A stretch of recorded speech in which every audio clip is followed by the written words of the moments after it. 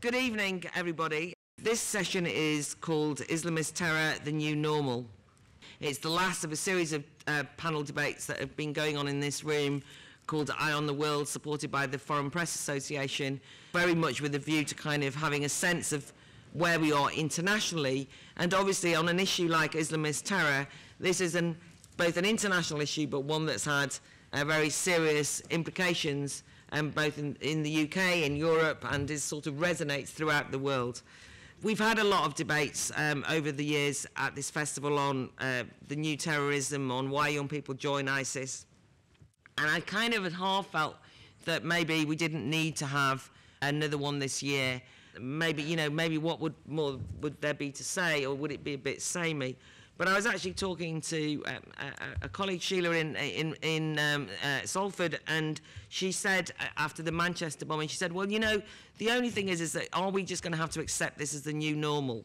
And she made the point that after the Manchester bombing, that there was all of these kind of rituals and online profile changes and hashtags and candlelit vigils and all of these kind of things going on. And she just didn't feel that it was a satisfactory response to the rise of Islamist terror, and that in fact it kind of muted any proper discussion on it. So I'm glad that I talked to Sheila, because she encouraged me to organise this discussion. So let me just introduce our two speakers. Emma El-Badawy, a political and social scientist who specialises in the Middle East, in Islamist terrorism and Salafi jihadi networks, the head of research at Tony Blair's Institute for Global Change. Emma is a British Egyptian, born and lived in Saudi Arabia before permanently moving to the UK. It's her first time at the Battle of Ideas. Can we give her a very warm welcome, please?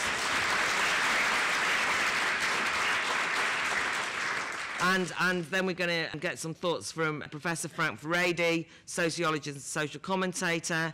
His latest book, Populism and the European Culture Wars, which I recommend you all read, was the opening keynote theme, and he's been involved in a variety of debates throughout the festival. He's also the author of Invitation to Terror, Expanding the Empire of the Unknown, which in some ways anticipated some of the ways that these debates would play themselves out when it came out some years ago. So can we welcome Frank back, as it were?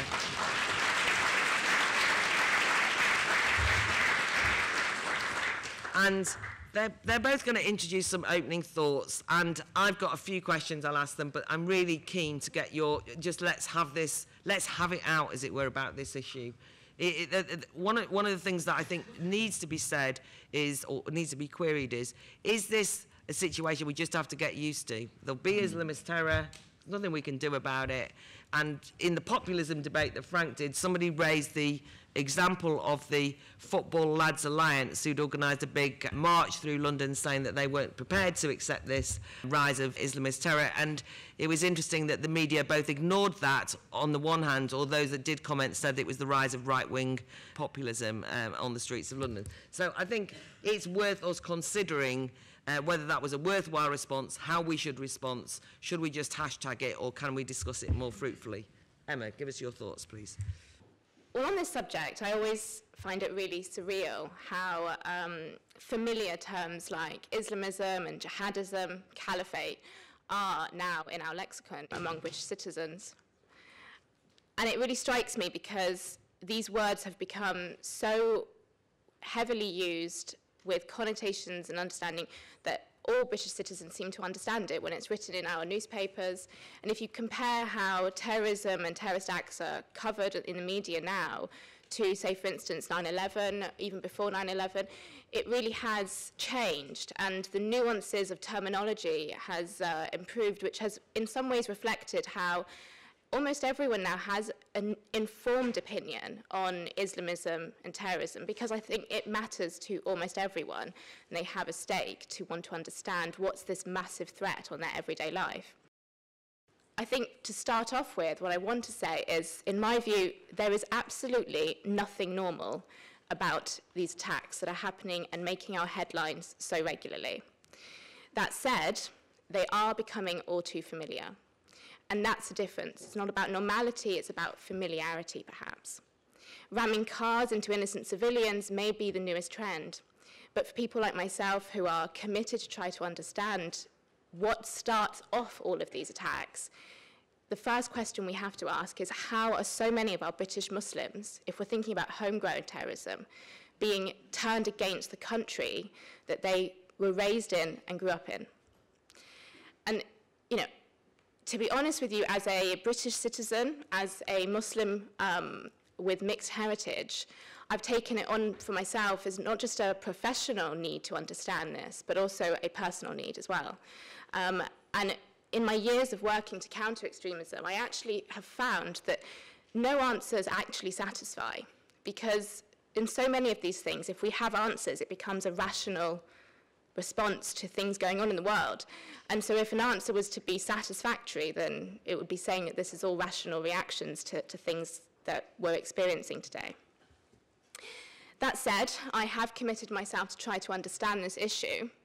And my first conclusion I want to start with, and I hope that through the discussions we'll be able to bring out the nuances and what I really mean by this.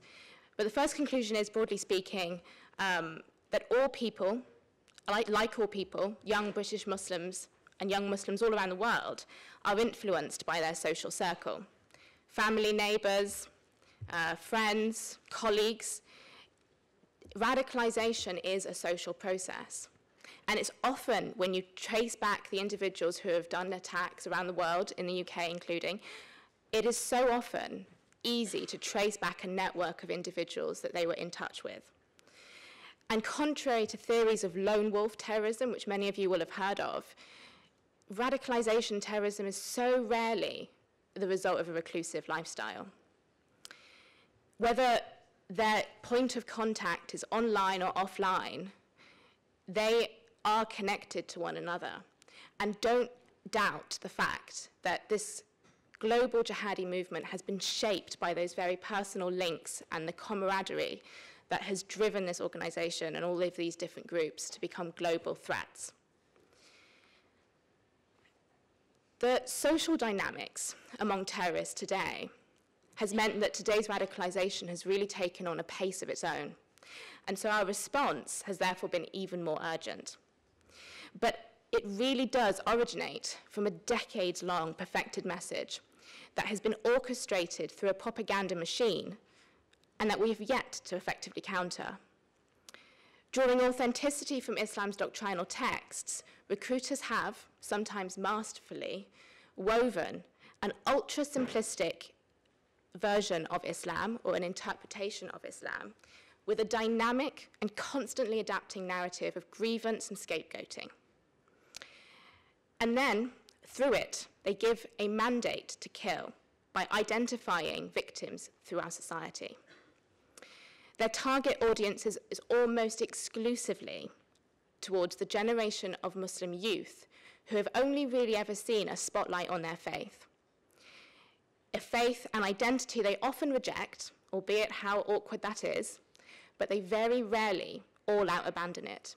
And it's that point that they manage to capitalize on, that dormant identity that makes you slightly different to someone around you by being a Muslim, because it was imposed on you, or whether it's because you adopted it later on.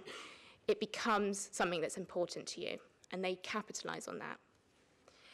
A young person doesn't need to read propaganda of ISIS or Al-Qaeda anymore to know what the message is.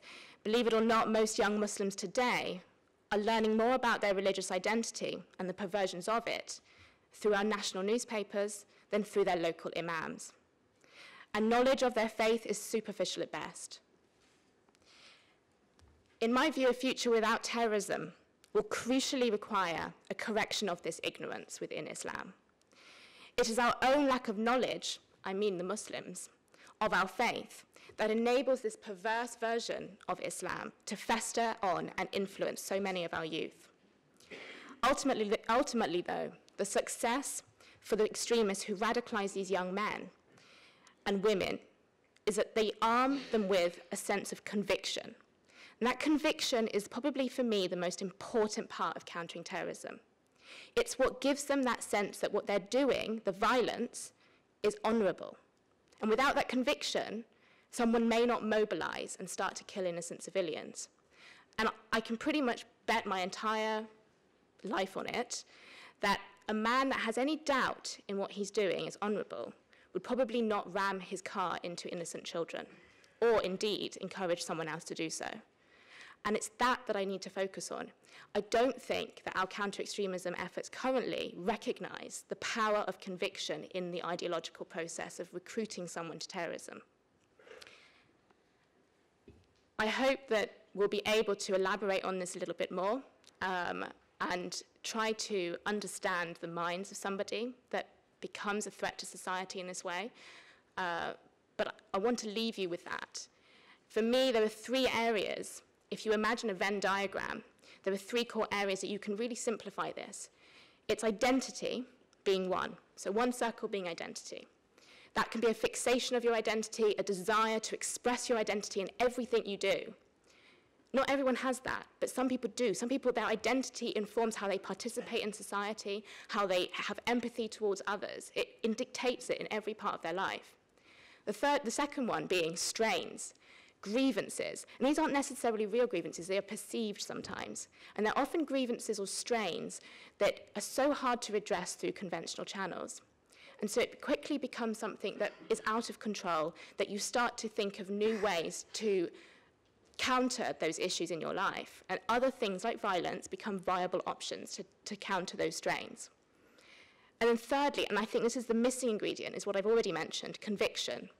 Without that final ingredient, someone is less likely to become mobilized. With identity issues and with strains or grievances, you might become an antisocial person in society, but you'll very rarely end up doing a deadly act. It's that conviction, that belief that you've got the truth and everyone else is wrong, that you can see the light and everyone else is trivial and their lives are just a waste of time, that makes you do that act. And you have to believe that what you're doing, you're going to be remembered in positive ways, and also be fighting for a cause that's much bigger than you. And so those 3, conviction, identity, and strain, are for me the most important ingredients to this.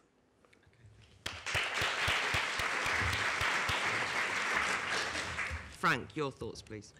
Yeah, I'm really just going to talk about the homegrown aspect of what I say is being a kind of radical Islamist reaction rather than the global one, because I think the context within Europe for this kind of development is a little bit different than it would be in the Middle East or in North Africa or elsewhere.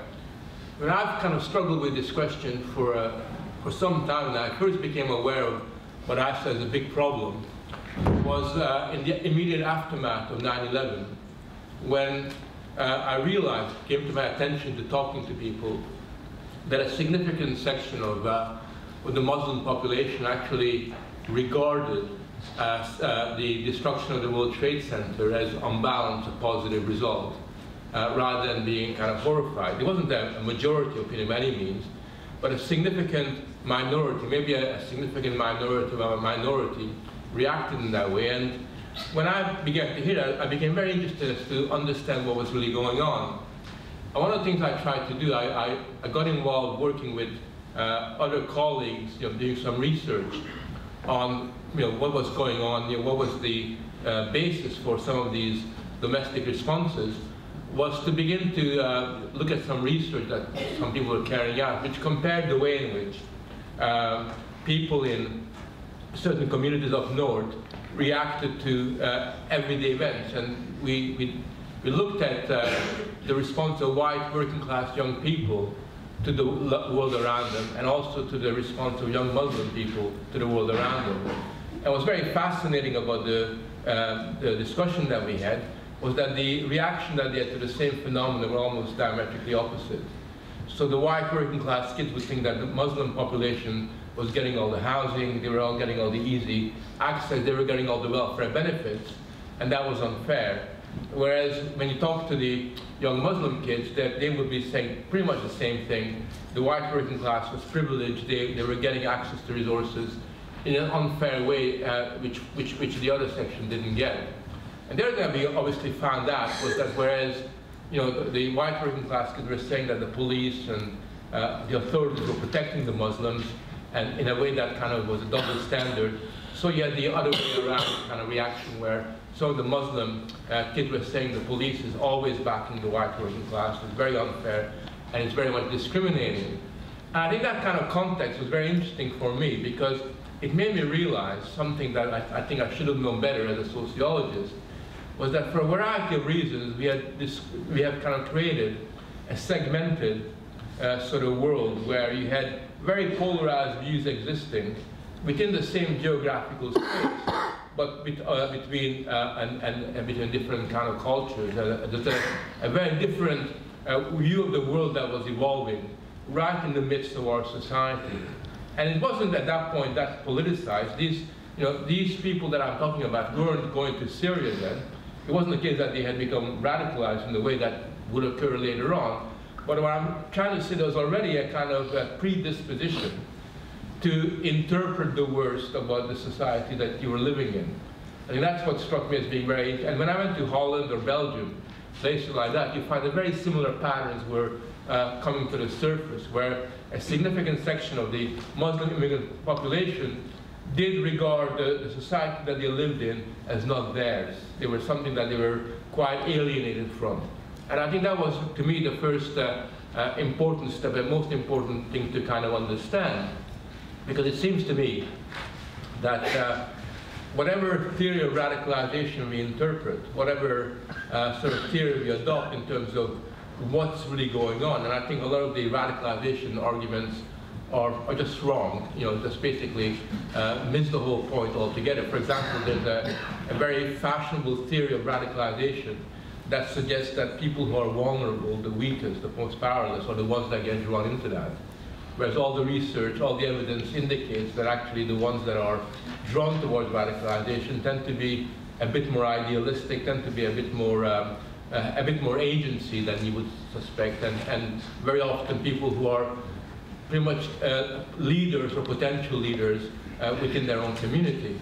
So I think that we're not talking about the people that get radicalized, but I think what we're really interested in is what is it that creates a certain fertile terrain within which a minority of a minority could make decisions about going to Syria, or could decide to undertake a violent terrorist act. In other words, what is it in that milieu, what is it within society that kind of creates that?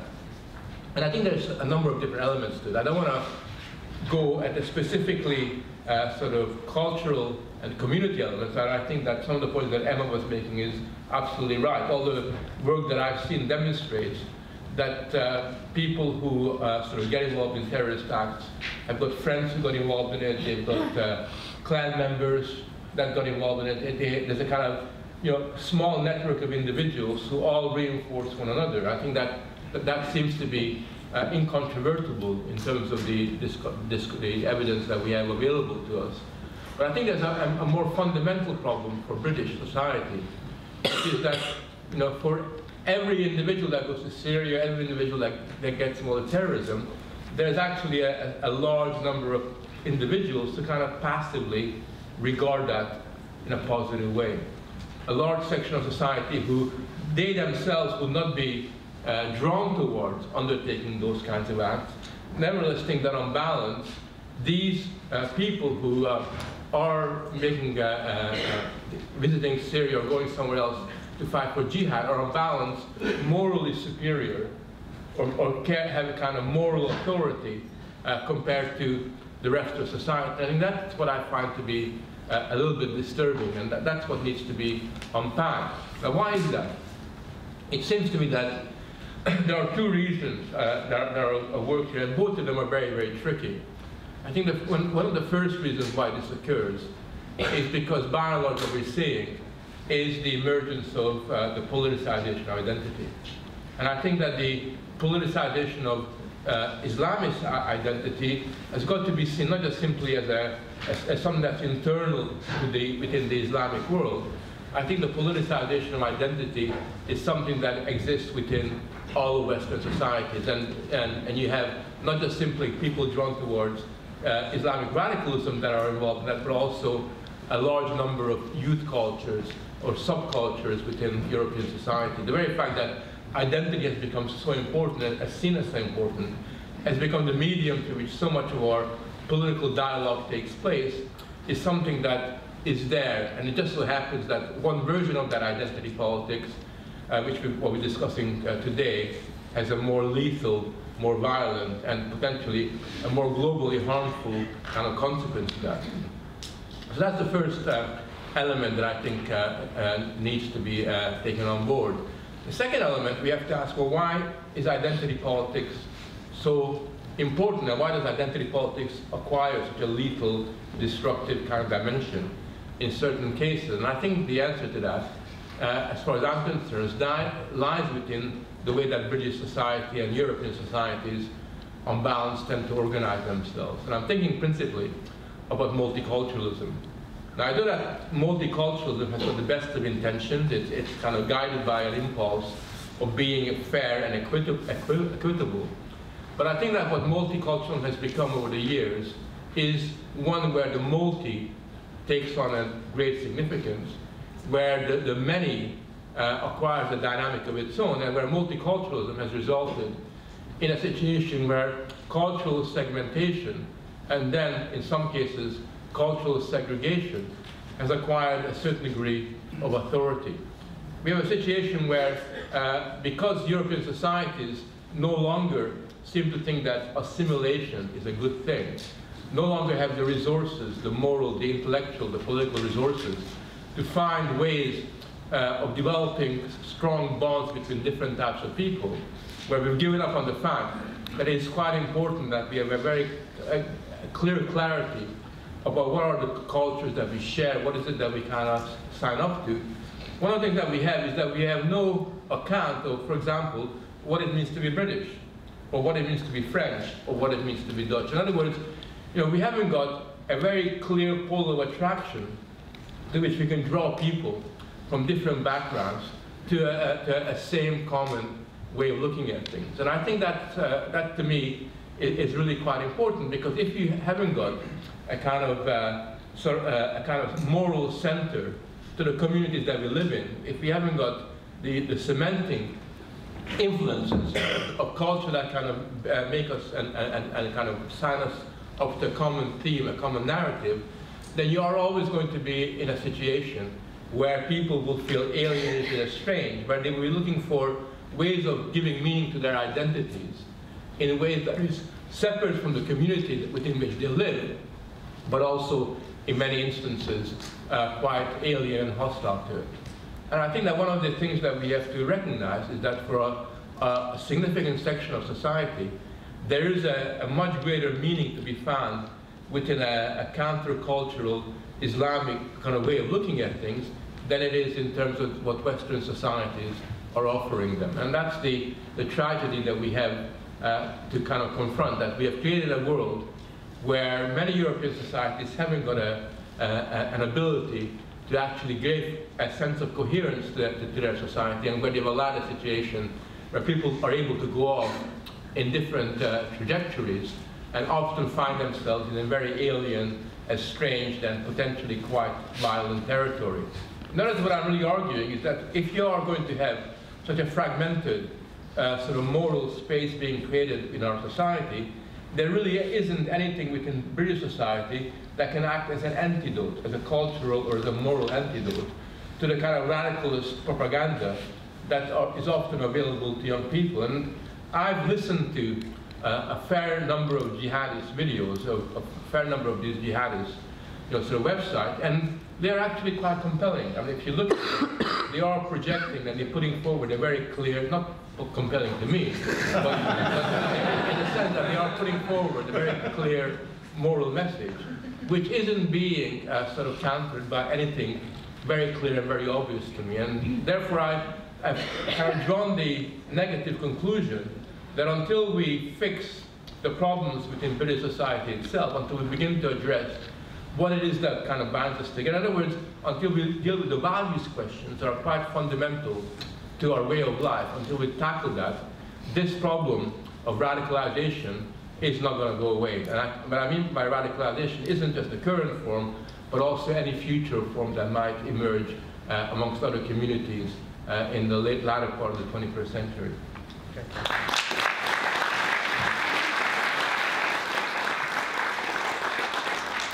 Emma, just quickly, if you have any responses, but a couple of things I wanted to ask you in relation to Frank was just that point about the kind of crisis of values and the politicisation of identity. It kind of touched on your side, but do you recognise that, or is there anything you slightly disagree with? And the other thing to ask you, and it's something I'll come back to Frank on as well before going out to the audience, is one of the things which is often said is that, you know, it's hard to have this conversation because you get accused of Islamophobia and so on, and that there's a sort of, but I don't even know if that's true. There seems to be a shying away from this conversation in British society. It might be happening in counter-terrorism circles, but it's not as though everyone feels the need or feels the confidence to be able to actually take it on head on.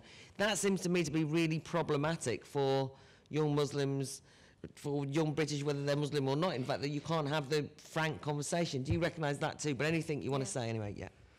I recognise both, actually. I recognise the difficulty in having frank conversations around this. I think in general, the term Islamophobia has been slightly unpopular on both sides. I think Muslims find it frustrating that I think Muslims are right now on the defensive. I think, and as a result, a lot of the average Muslim that's not engaged in a professional or even a personal basis in the fight against extremism of Islam, I think they do feel a little bit frustrated that their voices are being drowned out as moderates by people who are much more vocal and loud and extreme. And they kind of perhaps feel like it's a bit futile and a bit sort of, what's the point of trying to keep saying that Islam is peace, which is what you always hear, because it's not resonating and because, you know, the evidence on the ground doesn't seem to support it for people who are not familiar with the beliefs in Islam.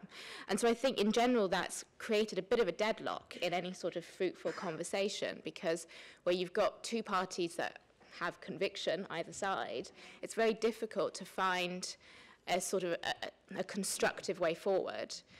And I think for those people who are afraid of Islamophobia, yeah, I do agree that it becomes very difficult to be armed with the right words so you don't look racist. I guess that's where being more informed allows you to know where the responsibilities lie and how far those responsibilities lie for the wide Muslim communities. On the values point, I actually agree with Frank. I think values on the jihadi side are really important. I have studied the propaganda, and I can tell you values are probably the most important thing that comes out of all their propaganda. Doesn't matter what group, even ISIS. ISIS are so often just seen as this death cult, that just their only value is blood and murder. And actually, as uncomfortable as it sounds, a lot of their values that they promote in their propaganda for their supporters are positive values, and they're actually scarily universal values. You've got very clear Islamic creedal values in them, which are very important for them because that's what gets their credibility and authenticity to their audience. But actually probably more explicit are the more universal values like honor and solidarity and pride. And all of these things, one of the things I always find as well is emotion. They're very good at triggering emotion. I think that's what Frank means by compelling, because I think we've become quite an emotionless society, and we're not very good at raising positive emotions amongst us. So things like hope and dignity, that's a big thing in jihadi propaganda.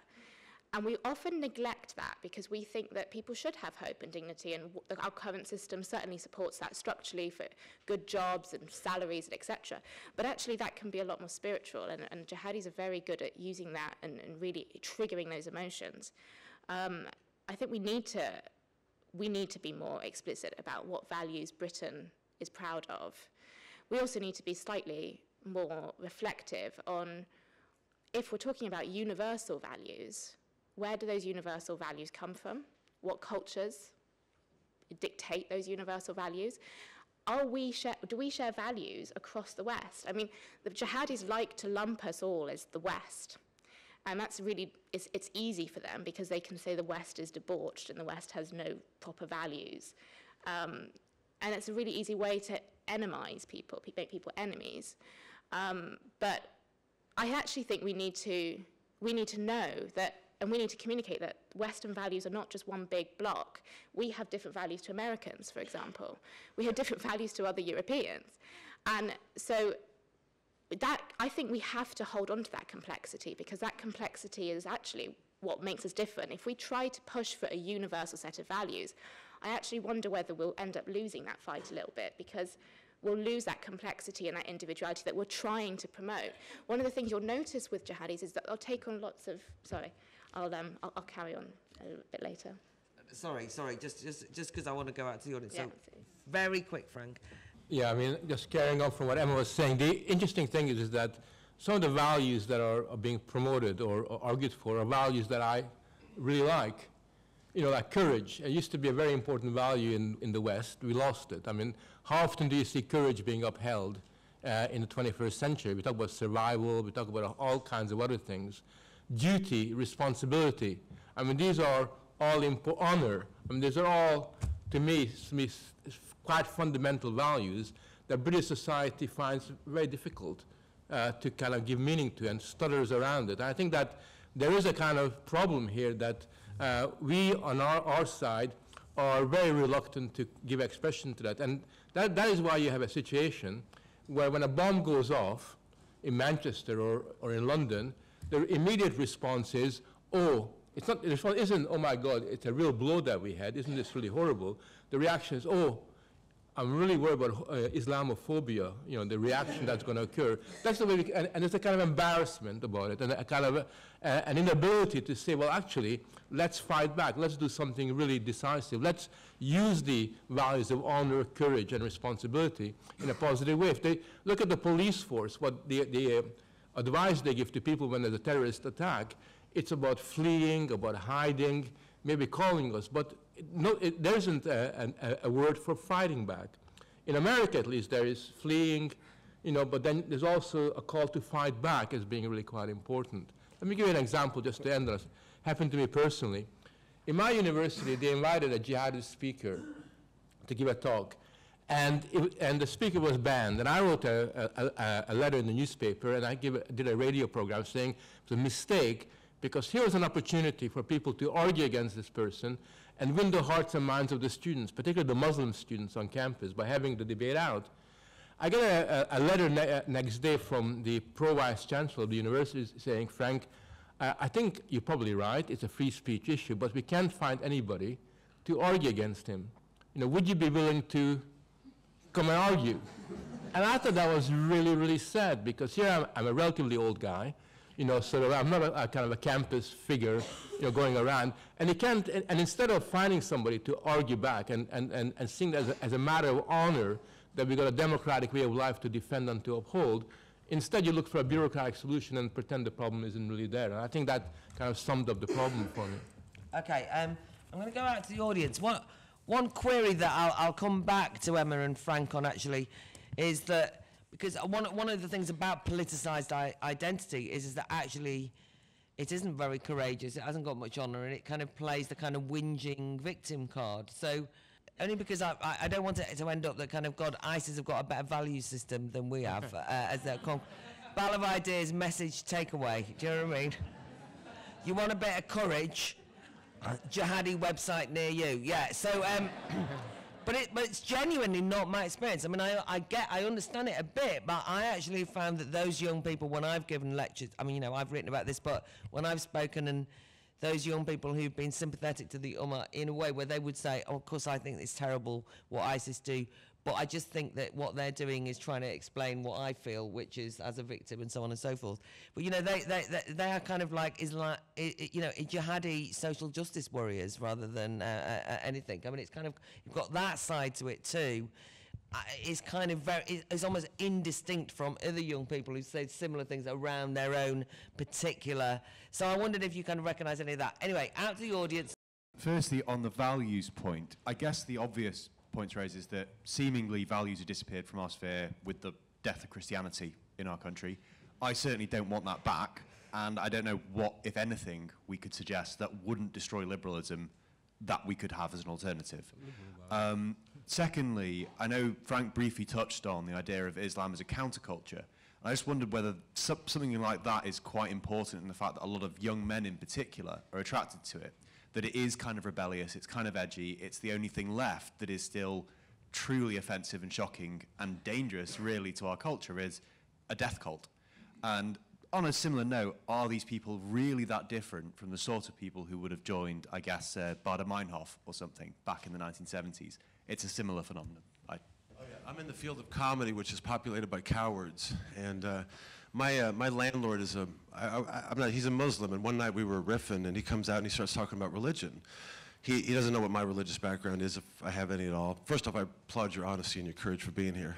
And he's describing the Ummah and this vision of Islam eventually dominating the world, and the president one day will be a Muslim and all this, but he's not saying this in like a hate speech or a hate jihadi video tone. It's said with a smile. And it reminded me of the small town Christians I grew up with, like the days of the rapture and the end of days and all that stuff. And it got me to think. I went back, I saw some video on YouTube about 72 genders, and I thought, of course we're going to convert. It just seemed like, that's going to happen. What else do we have to fall back on? But how important is the principle of ridicule in, as you say, stripping them of this honor? And should satirists and comedians step up and do something about it? Okay, very. Okay. So I've got a question actually also about the values. So Emma, you mentioned that, for example, the Islamist propaganda talks about honor and solidarity as a very important value for them. And at the same time that we start missing set of our own values. However, I feel that honor and solidarity are as strong values in the West as they are important for the Islamists. And then, to what Frank said, there were two groups of young people that you asked what are their concerns with how they feel about the society that they live in. And both of the groups, the young working class lads, said, oh, everyone is stealing our job and it's very unfair. And then the same information came back from the Muslim group. So my question is, the young working class lads didn't end up roaming the streets with vans. So what is it about Islam that makes people think that it's honorable to kill people? And then another point that I wanted to make was quickly, please. Yes, that in the introduction it was mentioned that maybe we should limit our freedoms to prevent further terrorism. I think terrorism is, their goal is to prevent our freedoms. They're attacking young women on the night out. I think the last thing we should be doing is to limit our freedoms ourselves, because this is what they want. So, to my understanding, jihad in the Quran is actually to do with an internal struggle against one's own temptations and lusts and things. And that's been sort of extrapolated and perhaps perverted into this almost justification for violence. And I was going to ask whether you think that's something that's been done by themselves in the East, and that's a proudness to label themselves as jihads, or if that's something that the West has done and we should be avoiding it. I will commend the point made that we should be more courageous and we should encourage the idea of courage in the face of this adversity. Though I would ask that when we say action, to take action, the things they write on notices what to do in case of terrorist attacks, I find myself struggling to find an answer there. It's difficult to say you should run at the truck, or I find no concrete way to channel that courage, because we as a society can come together and be courageous, but what do we do with that? We need something concrete to work against this sort of, adversity. To the question of courage, I'm not sure how courageous you can say jihadis are. If they believe that they're being dispatched, certainly, to the top level of heaven. That's what it says in the Sunni hadith. And ISIS as a group, how courageous are they? They fight courageously, you might say, but they're mostly on, dextroamphetamine and methamphetamine. There's a huge amount of chemicals involved in what ISIS do. To understand what ISIS do, the good thing is we have the internet, the good and bad thing. You can find out what ISIS's strategy is. There's a document written by a jihadist, nameless jihadist, maybe it's attributed to Abu Bakr, let's see, it would be Abu Yahya Libi, an Al-Qaeda ideologue. The document is called The Management of Savagery, and basically talks about how it is that the deliberate creation of chaos is what chooses people, compels people to flee to certainty. That's the idea, and that's kind of inherent in the jihadi creed, that creating chaos will compel people to flee to the certainty of Islam. This idea that jihad... So very quickly now, quick. The idea that jihad mainly refers to an inner struggle is just false. In the Quran, it mainly refers to warfare overwhelmingly, and in the hadith literature also. In fact, Aisha, Muhammad's wife, says that she wants to join Muhammad in the jihad, and he says the jihad for women is the Hajj. But that's all over the hadith. You can read Abdul Azam and lots of preachers. And that's my question, is how do you defang that narrative, which can be so sort of literally read from the literature? How do you counter it? Just mention on the jihad aspect, I agree with the young lady over there, actually, that jihad, in terms of mainstream interpretation, and obviously that's come from a long-term consensus, you take the meaning of jihad, which comes from the Arabic jahada, which is the root of the word, and that means struggle. And struggle can be interpreted by people practicing that in both a spiritual sense as well as a physical sense, and physical would be violence. The main aspect that is for ideologues within Al-Qaeda initially and then later on now ISIS is the question of how much is jihad actually justifiable today. That is the real question. Is obviously all Muslims who read the Quran, they believe that jihad is justifiable in certain contexts, but armed jihad. Now, for ideologues, they say that typically jihad is justifiable for defense. And so when they're communicating that to prospective followers, they crucially have to make sure that whoever's listening believes that they are defending themselves, because that's where it's legitimate in modern day. Offensive jihad becomes a lot harder to justify. And it has always been a bit of a contentious issue even within jihadi groups. And so there are lots of different groups that distinguish themselves based on defensive jihad. So for example, if they're thrown into a civil war, you'll see a lot more armed groups coming based on the sense of defensive jihad. Al-Qaeda and ISIS differentiate between classical jihad, which is defensive jihad, because they are expansionist. And so therefore, by default, they are offensive. Okay, and there's internal debate even within there. So actually, when we're talking about jihadism, we actually don't really appreciate the internal dialogue that's happening against other groups. It's extremely competitive, and actually, that's one of the weaknesses of those groups that we don't capitalize on in the West enough. We can get a lot of ways of countering ISIS and Al-Qaeda by actually looking and appropriating the criticisms that they have internally against them among other ideologues. The other point I wanted to make actually is mujahideen, which is the people who do jihad, the plural sense, has been used across the world, all over the world, for actually decades, honestly. We have, even in the West, capitalized on the concept of jihad ourselves in our fight against the Soviets in Afghanistan. With Saudi Arabia and America, they agreed that actually, you know what, the jihadis, the mujahideen, they're quite useful for us in our fight against the Soviets. So for a time in the 1980s, in 1970s, we were actually we kind of thought they're the lesser evil. Now, obviously, it grew a pace of its own and it spread in a way that we couldn't quite appreciate how easily it was to motivate people along those classical concepts. So I just want to mention that as well. Okay, thank you. Frank, anything you want to pick up? Just on that point, the Brits used jihad against Arab nationalism in the 40s and the early 30s. So, you know, we are accomplices in this kind of global development ourselves. I do think there's a difference between the way the young Muslim radical kids react to other subcultures. And the difference is that they actually believe that they are morally superior to English society.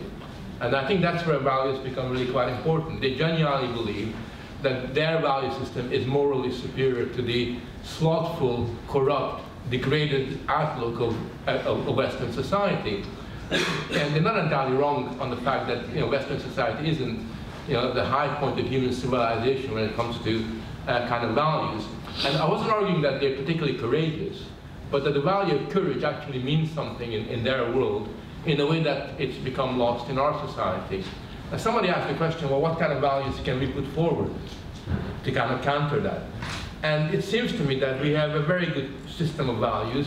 They're liberal values, they're the Enlightenment values, they have tremendous amount of moral appeal, but we've got to give content and meaning to that. And I think one of the sad things has been is that Western society, British society, has become rather, sort of inept at giving Enlightenment values any kind of real content. It's not something that we practice, we live in the way that a free society ought to do that. And I think that we have to kind of have a reality check and ask the question, why is it that we're so embarrassed when we want to use a moral language? I mean, most of my colleagues in university, when they hear a moral language, they think that's false, it's moralistic.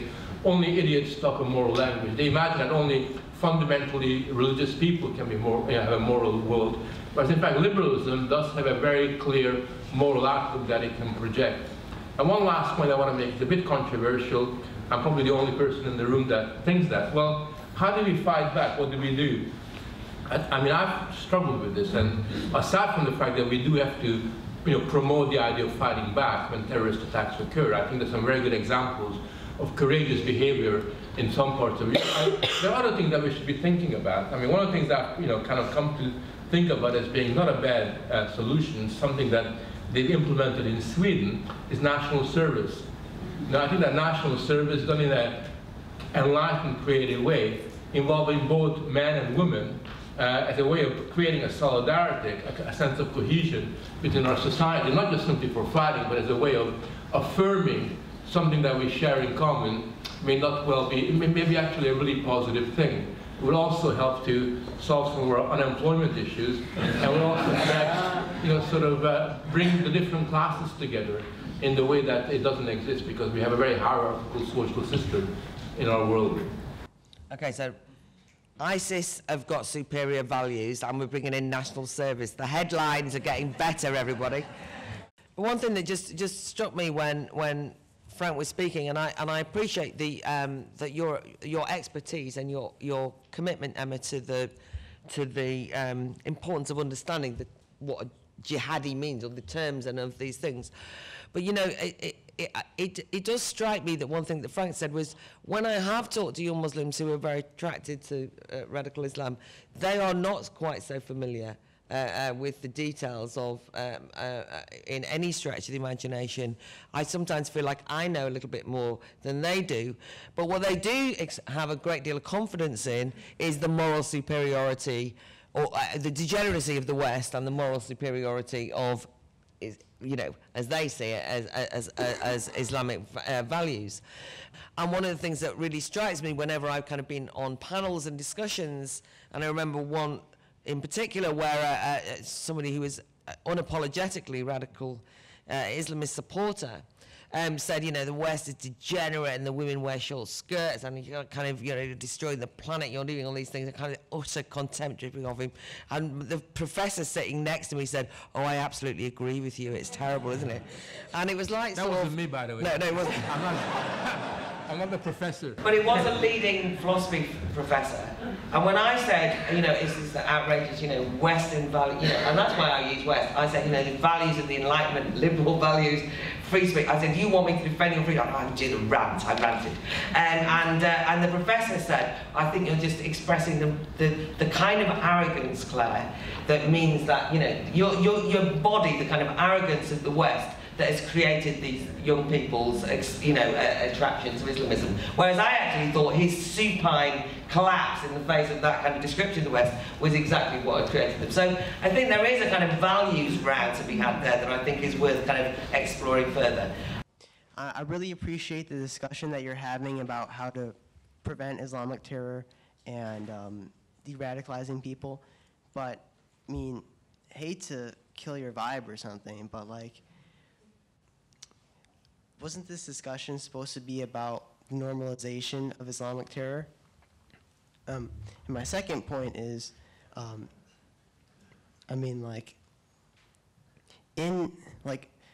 concerned about Islamic terror on either side of the pond, but I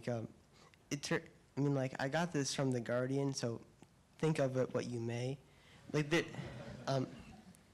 are actually way more terrorist deaths by terrorism in Europe or America from political terrorists that aren't Islamists, like right-wing terror, left-wing terror, separatist movements. So I just wanted to, I hate to sound like the guy from the discussion about free speech who called for pragmatism, but like, shouldn't we be focusing more of our efforts on the greater concern of those kinds of terrorisms? Okay, no, I mean, you raise, I think, both of your points are very valid, right? And it's worth saying, you know, is this a kind of fetishization of Islamist terrorism when in fact it's not that big a problem, or it's not that serious a problem relatively, and that we're actually ending up talking it up? And when but what I would say in relation to your normalization question is, I think the point about the new normal is that it's become such the new normal that you don't ever talk about it. Do you know what I mean? That's really what this session was about. This was, has it become the new normal so we don't talk about it? We're saying it shouldn't be the new normal, we're going to talk about it. So that's why we're having the session, rather than that we're going to sit around and discuss whether it's a new normal or not, which would be so boring. This is more interesting, right? But the other point you raised, very valid. I hear Frank saying that there's a much wider cultural problem that needs to be addressed. And whilst I understand Emma's focus on young Muslims being attracted to perverted versions of Islam and the Muslim community needing to speak out more, I think if we're going to really win through, we need to pose it in broader cultural terms. So, you know, it's not just courage in relation to tackling Islamists that we need. What we find, I think, on the whole in Western society are Western leaders who back off from any debate. You know, not all of us should or want to become experts in Islam. We don't all need to go off and read the Quran, as the gentleman with the flat cap over there evidently has. But what we do need to do is, you know, call out our leaders when they back off from debates. You know, Tristram Hunt sat next to a school child who said he wanted to vote UKIP. What did Tristram Hunt do? He walked away. You know, that was his moment to engage. You know, there was a GM debate, our leaders walked away. And I think that's what Frank is alluding to here. What we actually require is not so much a counter-narrative to their narrative as a narrative of our own. And I think that it's that kind of element of courage that we need. You know, identity politics, grievances, they're everywhere. I mean, going back to Frank's original point about the reaction to the terror attacks, and I think this is important to the normalisation question. I was so shocked after Manchester about how indifferent people were to babies and children, young girls and their mothers, having their bodies blown apart. And, you know, I mix in academia with people who would be far more concerned very quickly after that with a random Muslim woman getting spat at or having her veil touched or being verbally insulted. Now, that's very unfair where that happens, and I've no doubt that will happen, so there's no point denying that there will be a reaction to these things. But the indifference to which that we have to the kind of attacks on, murderous attacks on people's bodies, and these people are us. You know, when Lee Rigby had his throat slashed and his head almost hacked off, the reaction was, I mean, it was like it was a kind of partial concern over there somewhere. And the much more visceral concern is with Islamophobia. I cannot understand. I find that so disturbing, because that's way beyond the Muslim community. That's us. Okay, thank you. I'm very interested in the idea of courage. At work, we're told to run, hide, and tell. We have an evacuation rather than evacuation in the event of an emergency like this. And an evacuation means we all cower in the basement of our building. Sitting ducks, that's how I view it. That's how we're being told to behave, rather than, I think the mayor of Tel Aviv's advice to the citizens of Tel Aviv is to fight, and actually that gets better results, even in the during a terrorist incident. I think there's the virtue of courage when it comes to having the courage of your convictions. I think it's already been mentioned, and standing up and arguing against this culture of gratuitous offence taking on the part of people who are, in their view, defending their precious identity. I think that's quite a large part of the courage, which people who don't feel capable of being physically courageous could adopt. Well, picking up from the two previous speakers, although I don't wonder what this kind of "it's us" means, I'm a bit suspicious there, but in principle, I think very grateful with Frank's reminder that these are broader cultural issues, that we're talking about politicization of identity as a medium of politics, multiculturalism, and I think the lot has to be answered for by left intellectuals who diffuse and are unwilling to defend the Enlightenment values, the values of liberalism, which built this prosperity engine which we are inhabiting, and this kind of hands-off and oversensitivity with criticizing cultures, and to see that the criticism of cultures and ideas, of backward and dysfunctional cultures and ideas, isn't ad hominem, but is actually helping individuals to come through and forward out of these cultures. And I think that we need to have the courage to do, and I think so it's a very much broader cultural issues, and I agree 100% with this. That's what we can discuss. I think what we can here discuss less is the intricacies of various fractions of Islam and entering a kind of discourse. What's very important with respect to the liberal values we stand for is that religious doctrines have no place in public discourse, that we have a secular culture, but a one of tolerating various things as private convictions, and we have a series of moral values which aren't tied to whole worldviews, ethical worldviews, but are about to able to structure a cosmopolitan discourse between different worldviews which can continue. I think that's what I think Habermas we can learn from him. I leave it at that.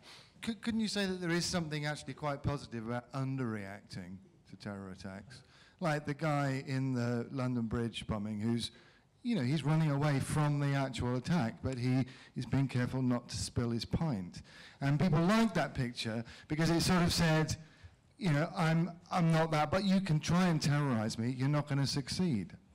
That's the first thing. So isn't there something, I'm not saying it's the most wonderful reaction ever, but isn't there something positive in it? And the second thing is, ISIS, like Al-Qaeda before it, part of the appeal of the message is to say, the West talks the talk, we actually mean it, we're prepared to act on it. Now, how do you counter that? Because, you know, in many ways, I'm quite glad that the West doesn't act. You know, you could say, okay, so the West is risk averse in the way it fights wars. It's a bit half-hearted. It's always looking for the exit strategy. Okay, yeah, that's a fair description.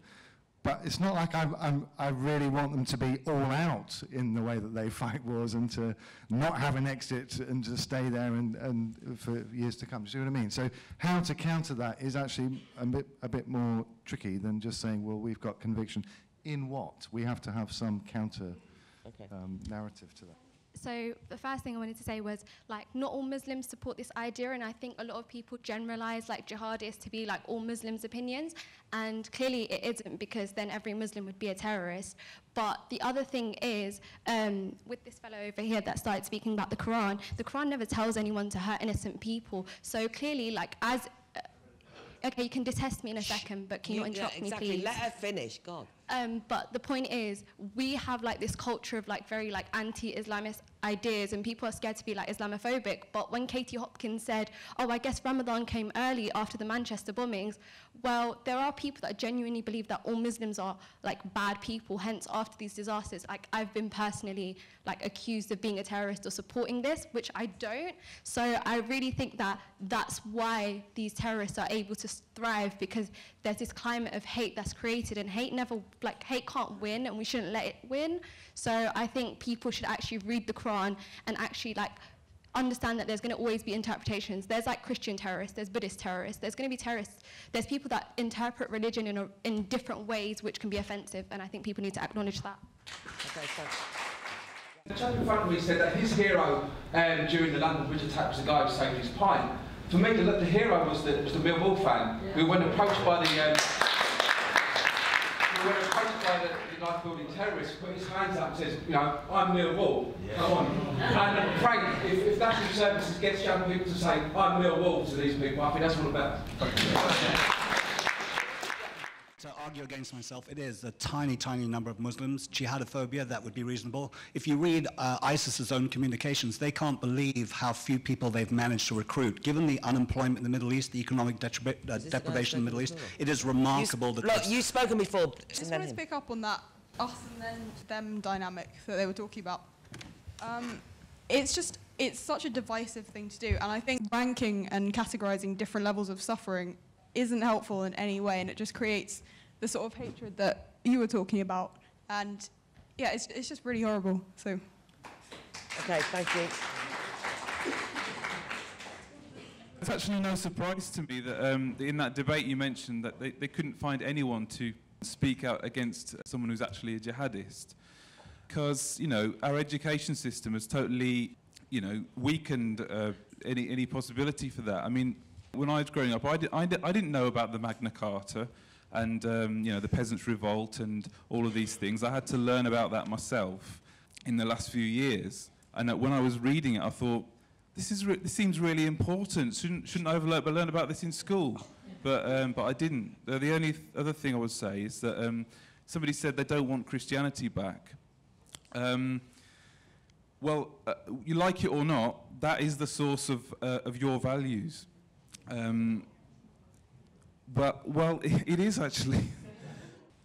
You know, our values, you know, primarily come from the Bible, and I just think that is the source of your values. It's sitting there gathering dust. Nobody wants to use it. Thank you very much indeed. Right. So I would like to know what the panel's opinion is on what the effect of the West intervention in the Middle East through history, specifically the Syrian war, which is currently happening, has had on the radicalization of British Muslims. Because we've talked about, I totally identify that it's true that some Muslim Islam extremists have this sort of idea that they have a moral superiority. However, for a really long time, we may have brought those, you know, we might have tried to impose our own values into the Middle East. Secondly, just on the comment on the on Islamophobia, yeah, I don't know anybody that wasn't outraged on the attacks. Like, everybody was outraged on the attacks, and I'm not saying that's any better or worse than Islamophobia, but we cannot ignore that from these attacks, you know, Islamophobia it's happening, and why should in people that simply just believe in Islam, why should they suffer, you know, the radicalization of someone that is extremist? So we should tackle that. Of course we should. You know, I mean, making a value judgment on what's worse or better, I think is totally unproductive. Hi, yeah, I'm going to start off by saying that we're all intelligent human beings and we can care about more than one thing at once. That's really important, and we don't need to choose what's more important. But I'm going to move on from that, and I'm going to say that as a Muslim, it's actually really difficult to talk about terrorism without actually people thinking that you're a terrorist. Or a terrorist sympathizer. But I'm going to go ahead and speak about it and speak about something that's on my mind. I can assure you I'm not a terrorist. So what we're doing is we're putting we're making teachers, police, children in schools. What we're also doing is we're targeting Muslims through Islamophobia. We're saying that when a terrorist attack happens, I mean, I've experienced it as well, we're saying that you're a terrorist because of it. And, you know, I'm born in London, and I consider myself British, but I also consider myself Muslim. And of course, I don't know which one comes first. But why is it that British-born Muslims are leaving and they're committing acts of terror? And why are we trying to understand why they're doing it? And it's not okay for us to be afraid of Muslims in this country, and it's not okay to make teachers into police officers. But why aren't we trying to understand terrorists the same way we understand serial killers? And that's what I want to say. Okay, thank you. I think there's been a huge amount of coverage of the people who, you know, suffered at one level in the bombings and the various attacks that took place. And the TV is replete with endless stories or revisiting how they are today, how they've kind of survived, how they've managed to sort of retain their sense of dignity and so forth in the face of what happened to them. But the one thing that's always kind of looked for is to see that you haven't become angry about, what has happened to you. And it seems to me that Jon Snow and all the TV coverage of what happened at Finsbury Park, just around the corner from where I live, is always to ensure that nobody is getting angry about what has happened. As a value, do you consider anger to be worthwhile as something that could, that you can say people have a legitimate right to be angry? Angry doesn't have to take the form of turning into a mob. It takes the form of being prepared to be politically angry, to be kind of, angry in the sense of morally angry, but that, people's kind of instinctive reaction about being angry about what takes place is always sought to be kind of driven down and held down. Okay, thank you very much. I really appreciate all of your input. I just want to say some things because I think a lot of people don't have human contact with Muslims, actually. And that's normal, actually. Why would you necessarily even know that you're talking to a Muslim? Because those guys are the ones that have really assimilated and they're completely just like you, so you won't necessarily know you're talking to a Muslim all the time. Most young Muslims that I've spoken to, they didn't know the word jihad before 9/11. They didn't know that it actually meant anything. They have learnt so much about their faith, like I said earlier, through our own narrative around terrorism. And so they're just as much learning about Islam as much as you are in some cases. But make sure you don't dehumanize them, because that is exactly what ISIS want you to do, and that is exactly what Al-Qaeda want you to do. It is about driving that division. And the fact that we live in a multicultural society allows us to avoid an echo chamber. The fact that we live in a society that has social media allows that too, if we use it properly. And so we're in a unique position to be able to break through our own prejudices. And in times of fear, we will have prejudice. It's normal. And I don't blame a lot of people who don't have human contact with Muslims to start fearing them. But you need to understand that even the young ladies that have spoken today, they have had experiences of Islamophobia, whether you think it's a real thing or not. And that is because of the backlash that comes with dehumanizing who we're dealing with. And so when we say we haven't had enough outrage, what does that outrage look like? What do you want them to do in a constructive way that is different to what you're doing? And so it's about asking those kind of questions, because otherwise we're always just going to go through the same motions of, and anger. Who are you going to target your anger at? That's the big question, really, because you're not going to target the anger at the terrorist. You're never going to get that chance. Let's be frank. So that's my last thought, really. Because I think I have a social responsibility, even though I will talk about this and I will express where there are things that are lacking in our understanding within Muslim communities as well as outside of Muslim communities. There is a social responsibility, and that is why politicians, in the height of fear, will always try to temper anger, because that will never help our society. It will only make things worse, and it will only feed terrorist ideology. Okay. Thank you.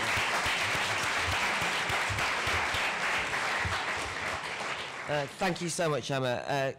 Frank, your final thoughts, please. Yeah, a couple of things. I think that young man there was completely wrong about the statistics on terrorism.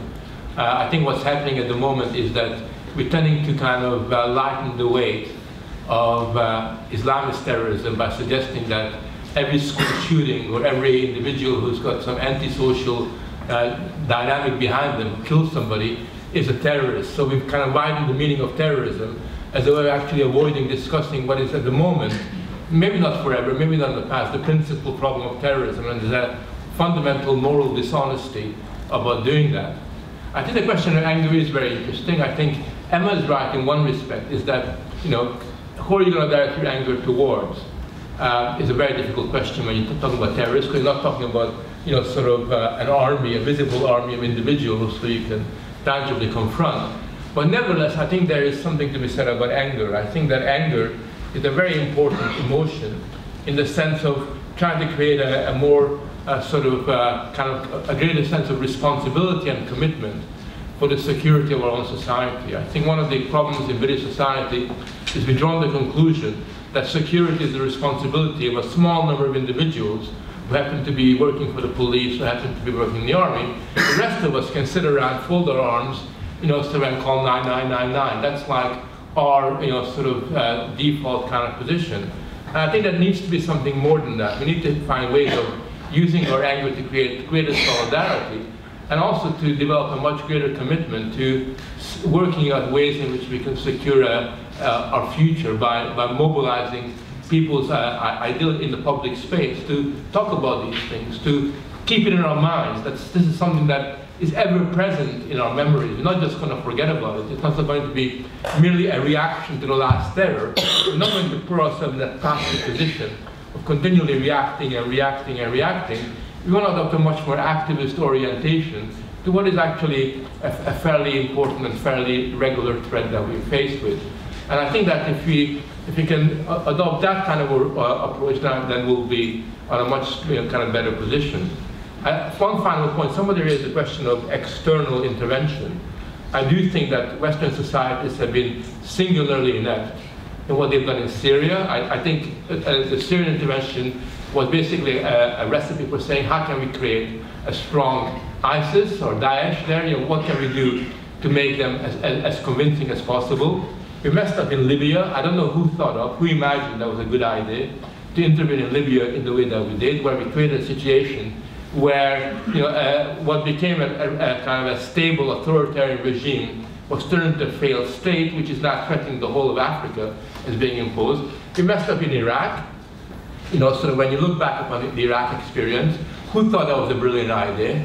Sort of how can you create a vortex of reactions where the Middle East becomes even more fragmented than before? So obviously Western societies have a lot to answer for in terms of the stupidity in the way that they've interfered in the affairs of others.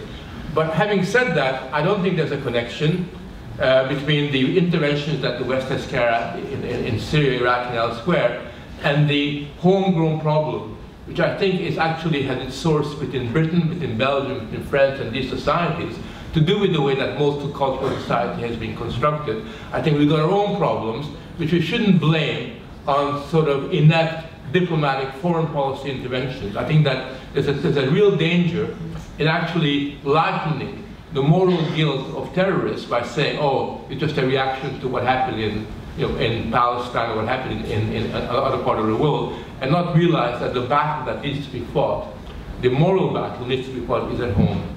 Okay, thanks, Frank.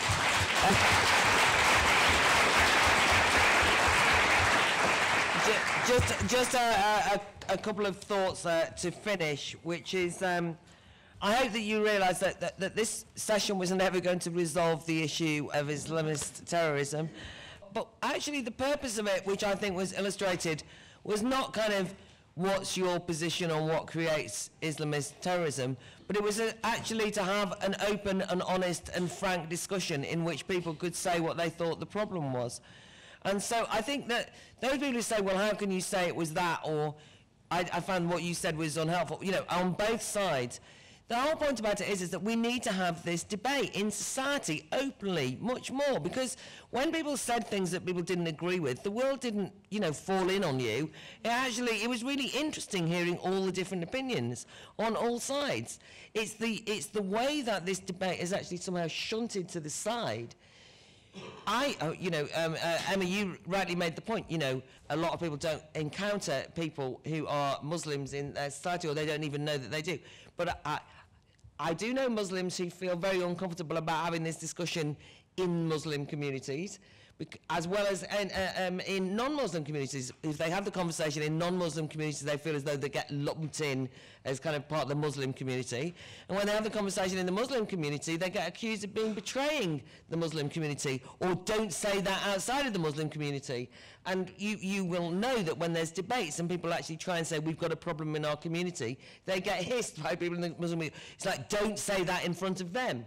Now, I don't want to lump any of us together, right? I don't see people as Muslims or non-Muslims. I live in Britain.